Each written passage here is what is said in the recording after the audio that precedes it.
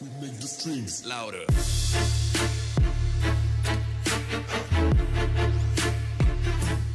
Alright guys, so welcome back to another unboxing video. This is super exciting. In today's unboxing video, we'll be unboxing actually a new phone. Yeah, I did a phone not too long ago in the summer, but of course we have to twist the things around. I'm not an Apple user, so yeah. Finally got my hands on the HTC U11. I just had to have it, you know. I'm so satisfied with the 10, and well, I heard so much good about the U11. Of course, it isn't like many people say Samsung is best. Many people say the new iPhone 8 is best. But you know, when it comes to what I've used in the past, HTC's user interface is probably my favorite. So yeah, I went back to an HTC simply because I'm a well, loyal user. Just like my car, I drive a Saab. I'm a loyal Saab guy. Or user or something like that.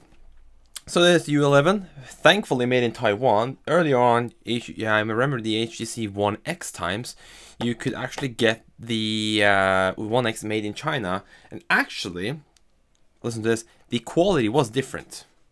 That was a big thing. So yeah, not much here at the back. Here you got some information. You got Qualcomm Snapdragon 835, so high end. There you go. 5.5-inch Corning Gorilla Glass 5 covered screen. This is a Quad HD display, same as the HTC 10, but bigger. You have micro SD XC expansion, up to max 2 terabyte of memory. That's quite cool. I'm just gonna turn my phone to, well, not disturb, please. There we go. And 4 gigs of RAM and 12 megapixel. They call it Ultra Pixel 3, which I believe is right because the pixels are big and it's kind of a big good sensor on it. Has optical image stabilization. The front-facing camera is a 16 megapixel with f2.0 aperture. Selfie panorama. Ooh, there you go.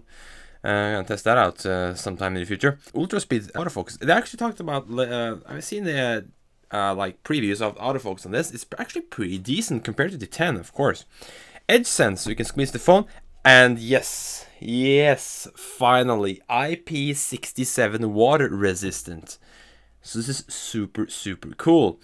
HTC U-Sonic with active noise cancellation. The included earphones or AirPods has, or I don't know, things you put in your ears, has active noise cancellation. 3D audio recording, which means it uses like I think it's like a array of 4 microphones to determine where the sound's coming from in terms of where you're filming and stuff. So in result, it will turn into better sound. HTC Boom Sound, of course, haven't canceled that out. High-res audio, nothing new, had that on the 10 as well. Fingerprint reader, same as the 10. Nano SIM, same as the 10. Don't like Nano SIM, but you know, that's how it is. Qualcomm Quick Charge 3.0, believe it's the same as the 10. And you get a 802.11 ABGNNAC wireless, thank you for that. Of course, 4G LTE network support and NFC. NFC, I believe HTC, pretty much all their top of the range model always had NFC. Other than that, not much on the box. It's very plain. Let's unbox this beauty here. I don't actually have something sharp here available, so this unboxing video was a bit not planned at all. There we go. Look at this. I have so much stuff in my room. This is an IO Shield plate, not an IO Shield plate. This is a PCI Express or PCI cover from my case. I believe this is from my Corsair or something cheap ass thing. So these are pretty sharp. You can't cut yourself on these. So that's there we go. Yeah, I can cut yourself on these. From experience, I can tell you that's fully possible. Put that there. Couldn't figure out where to put them. The seal here is taped off, but that's not a problem because you can flip it up like this. Yes, there we go. In the box, you get the same charger that I actually got with the 10. So this is a Qualcomm Quick Charge 3.0 capable adapter, which has a rating of, bear in mind here, 2.5 amps at 5 volts, or 1.7 amps at 9 volts, or 1.25 amps at 12 volts. So yes, this is a high voltage charger, not the low voltage chargers that others phone brands are using. Some extra earbuds inserts or thingies, so they will match your ears better. Here's your USB-C cable, charge and sync cable. This is not USB 3.0 certified. So if you want to transfer files using 3.0 speeds, you have to use you have to get yourself a 3.0 cable. Just bear that in mind, because you can't use 3.0 on this phone. Here's the USB-C headphones, or the earbuds with active noise cancellation, which these go along with. So there we go. Phone is on top here. Actually, not as light as I thought it was. So let me just get the accessories first here.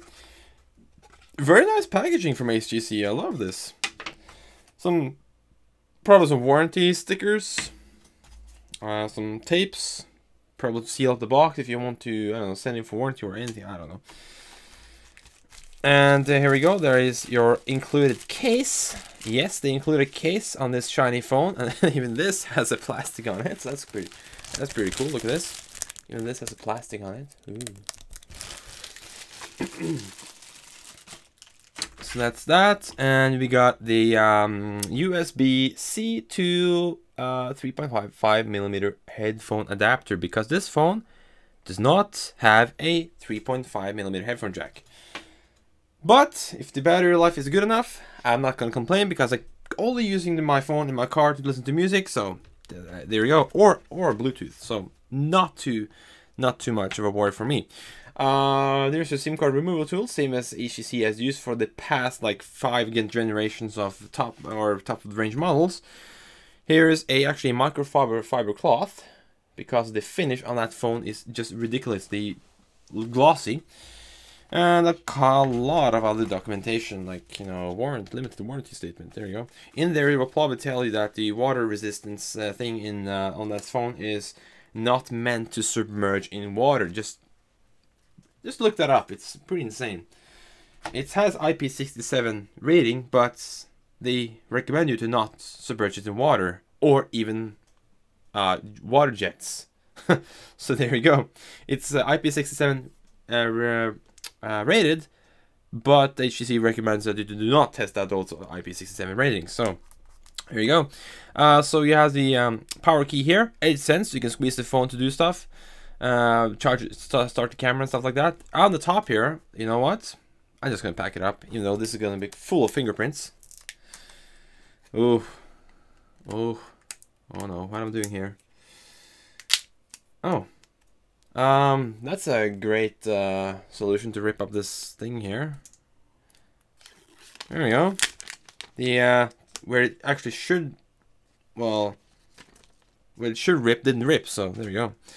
All right, this phone is already attracting some fingerprints here, but look at that! Oh my God, look at that finish! So nice. Let's do the fit and finish on this, because some people have complained about the fit and finish on this phone. And this looks to be pretty good order. But remember, I ordered this some months after it was actually released. So there you go. Great buttons. Oh, same as the 10, man. The 10, same good buttons. Power button. Oh yeah, it's there. So starting from the bottom here, you got a USB-C charge and sync port right here. This camera, there we go. Oh yeah, there we go. Some close-ups. Oh yeah, there's your charge and sync port, USB-C shaped. You got your bottom firing speaker and a couple of microphones. This bigger microphone is used for the 3D sound thingy. And this is your, well, phone conversation microphone. On this side, you got nothing else than an antenna band right here, and of course the squeeze function. And on the top, you got the micro SD and SIM tray. This camera, photo focus. Come on, there you go. There you go. You can see it. And there's another microphone right there, and another antenna band. On this side, we will get another antenna band, and the volume rocker, and the power button here, and of course, again, the squeeze, functionality. So, Jesus Christ, the fingerprints is not that bad actually. I'm holding the phone now, but It's not as big as a fingerprint magnet as I would thought it would. Of course, you can see it on the camera here. Oh, look at that. You can almost not see it at all because this camera is focusing on everything else in the phone. There we go. Made in Taiwan even. Look at that. It isn't even on right on the phone there. So yeah, fingerprints, they will get on the phone. So there you go. Let's turn on this thing. Ooh, same vibration motor as the old 10. Well, what I can tell from the sound it makes and how it feels. So yeah, let's close this box here and leave this thing to boot up.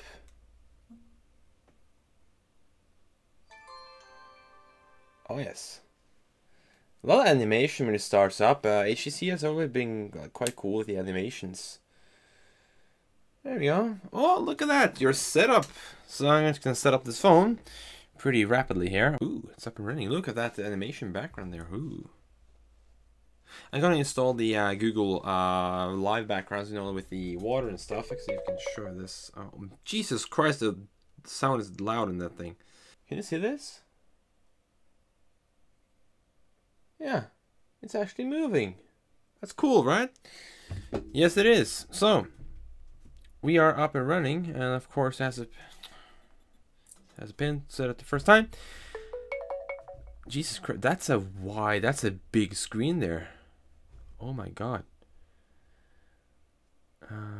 Language available. Ooh. I'm just gonna set up Norwegian here because I do use Norwegian, and I'm gonna set up that to download. Okay, so it's pretty quick. Seems like it's downloading a system update right now. It's a main update, that's what it looks like, because it's a 711 megabyte update. So let's see what's running on Android 7.1.1 now. It says that down there. And the thing is, I never knew about this, but you have this swipe function here. So let's see, I'm into going to brightness here. I'm gonna go into the night mode and turn that on. There we go. Turn out to cooler. And I can swipe in from the side to access anything else, which is pretty cool. Let's see if we go back here. It goes back to where I was. Look at that. What I'm going to do here, I'm going to test out the camera on this thing. Because that's one of the main reasons I bought this phone. Not because of its size, not because it's gorgeous, but the camera. The camera on this thing is meant to be like really, really good. So I'm gonna set up the camera here. So that's up and running. There you go. So, oh yeah. Not too close for autofocus on this thing. That's weird. So HDR. Wow, holy crap! That HDR really did a good job there. Well, what I can see immediately is that this the HTC 10 photo. Well, first of all, it's not in focus. Second of all, it's overexposed. Like it's overexposing the highs. Like pretty. I'm gonna turn off that night mode here. Turn off. There we go. And I'm gonna set the brightness to maximum here in this display here. First of all, it's much clearer because the focus was actually right. The colors are more of what they should be. Yeah, that's already a good improvement there. I'm gonna take a nice photo of my microphone here because, you know, microphones. Snaps the photo immediately and makes actually a pretty good bokeh effect here. I don't know if you can see this. There we go. So you can zoom in on my iced tea back here. Yeah. It's super sharp image. Look at that. You can even see how dirty my microphone is right now. That's cool. And yes, that's the microphone I'm using to record right now. So if you wondered. Add YouTube to Sense Home. Yes, because everything is connected to Sense Home.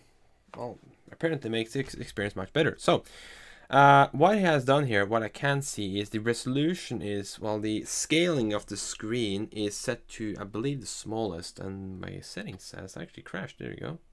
That's interesting. You got that on film. There you go.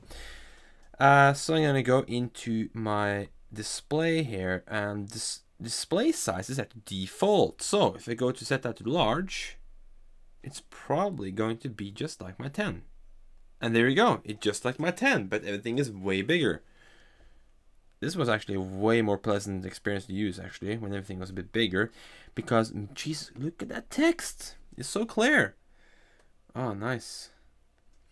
So, live backgrounds, you can see here, wallpaper, live wallpaper. Yeah, that's pretty much the only thing that's in there. So, yeah. Overall impressions, pretty cool. So, squeeze the phone to start the camera. There you go. That's squeeze the phone to take a picture. Ooh.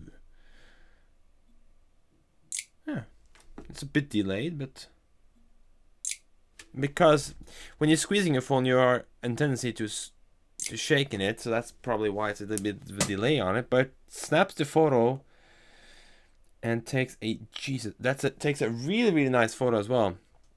So that's this is going to be a weird photo to take because it's a dark color with some reflections and the white color. Yep, very satisfied with that. Actually, it takes... That's a bit noisy picture, but you know, HTC phones, you have the Pro option on them. Of course, people say that it's not as good as many other phones. Yep, Pro, and takes raw pictures. So you have like shutter speed here. You can set it all the way to 32, which is insane. So you have manual focus here, so you can, oh, look at that, how close can I get? That's pretty much as close as I can get. You got ISO from, that's a weird adjustment, only to 800. Because the ISO on my 10 is I believe it's like 3200 or 1600 or something, I don't know. See here, Pro, it's ISO 3200 actually, so that's weird. And some other stuff here, just brightness control or something. I don't know, that's a shutter or aperture. I don't normally remember what all these things do. That's your color temperature and stuff. So yeah, actually not too bad. You have the panorama shot there, of course. You have the 12 megapixels set to 12 megapixels. Now you can actually take also a 16:9 picture, which is way bigger on this screen here. Jeez, the screen is so big on this. 4:3, you have like video here, which is yes for best experience. Make sure not to cover microphones. So like hold this phone like this. So that's I'm gonna turn on 3D sound. Actually, I'm gonna turn it off right there. High-res audio or 3D sound. So I'm gonna set it to 4K. That gave you a bit more field of view. Slow motion, of course, you got that option. And another thing is, I believe there is an update giving this camera capability to film at full HD at 60 FPS. This is an update coming, or actually has come, I believe. So yeah, it doesn't seem like you downloaded the update there, but check for that. Yeah, there you go. It's didn't download it. Oh. Download it again, I guess. So yeah, there's your music player. It's actually set up to actually just where we were last time. That's cool. Couldn't play the track, of course, because it's on this phone, on the SD card. So what I'm going to do is something you shouldn't do, or they should recommend you that you don't do it. I'm gonna rip off the SIM card removal tool. I'm gonna go into my old phone. I'm gonna extract this here. Jeez, that's a lot of dust in there. Huh. The HTC 10 actually has, didn't notice this before now, but it actually has a rubber seal on the, on this cartridge here, so that's pretty cool. That's my 64 gig SD card, and here we go. And I got a bump, like I don't know how I got that bump, but there's a bump right there on the casing of the phone, right there. You can see it. Holy, how do I get that bump right there without damaging the tray there? That's interesting. So there you go. It has this also. Yeah, this also has rubber on it. That's interesting. There's rubber seals on both of them. So I believe my to remember my pin code. Of course, I remember my pin code. So on this phone, it's on the top, and it's a same tray for both. And this, when you extract it, also has a bigger lip around the around the tray there. So releasing that from its casing here, or from its well, phone here. Put that thing there. Put in this a memory card there, and that's pretty much it. Slide that inside. That's what she said. There we go. It's up, and yeah, there we go. So that was the correct pin code. Look at that. And SIM card, complete setup. Oh yes, I'm gonna install that now. And Netcom Norway. There we go. Yeah.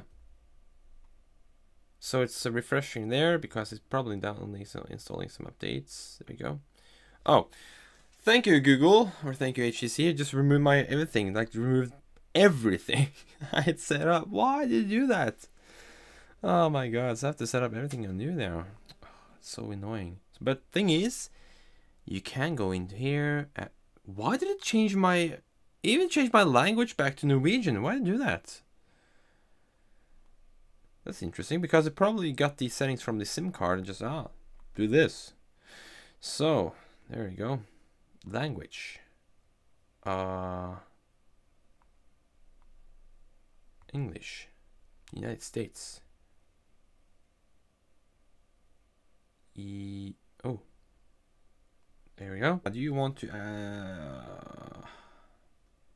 yes. Ooh. Thank you Norwegian, or sorry, thank you English. And I'm gonna set up that clock again. There we go. It's clock, and yes. Oh yes, it's up and running again. But of course, all the things here, well, they're gone now. Why did it do that? Let's see if it find my music now. Did it? Did it find my music? Oh. Okay, the downloads folder is of course on the memory card on that phone, so yeah, music is still here. And that's way better than the 10. That's a big difference. So yeah, that's pretty much it off the phone. It's really rapid, smooth. Yeah, super quick as all other HTC phones. Jesus Christ, so nice. And it can turn off and on instance here with the quick toggle. That's pretty cool. That's a good thing to have, because oh no, I squeezed the phone. Oh no, I opened the camera. Why no? Why do that? So we can just go in here and just screw that. No, not opening the camera at all. So yeah, I can turn it on and off. That's cool. Well, actually pretty quick as well. It's not too bad actually. That's nice. Night mode. There you go. Woo. Nice. Thanks for watching, guys. This has been a very exciting unboxing video. Jesus Christ, I'm so sweaty right now. It's so exciting. There you can see all the fingerprints on the phone. So what I'm going to do now is wipe that off. This is included microfiber cloth here. There you go. Is it HTC branded? Yes, it is HTC branded. Thank you for that. I love HTC branded stuff. So just gonna wipe that off. Which comes off very easily. So it has a very nice coating on there. The case, of course, I'm sorry, I'm gonna cover it up because look at this beauty. I'm gonna set this phone inside this case here, which is actually hard plastic. Actually, it's kind of in the middle of soft and hard plastic. But one thing is good though, it really tucks it in there. It has a lip around it. Like, it has a slight lip on the top here, so it's slightly protects the screen somewhat. See, it's a slight lip there. So ripping off this. Well, thankfully it's clear though, so you can actually see the beauty still, and the case itself isn't bad. So yeah, install this, and I'm gonna say thank you for watching this unboxing video of the beautiful HTC U11. Of course, if you have any questions, feel free to add a comment, and thumbs up if you thought it was a great phone. Thumbs down if you have something other thing on your mind. Of course, stay subscribed for more content on this channel, and well, see you guys in the next video.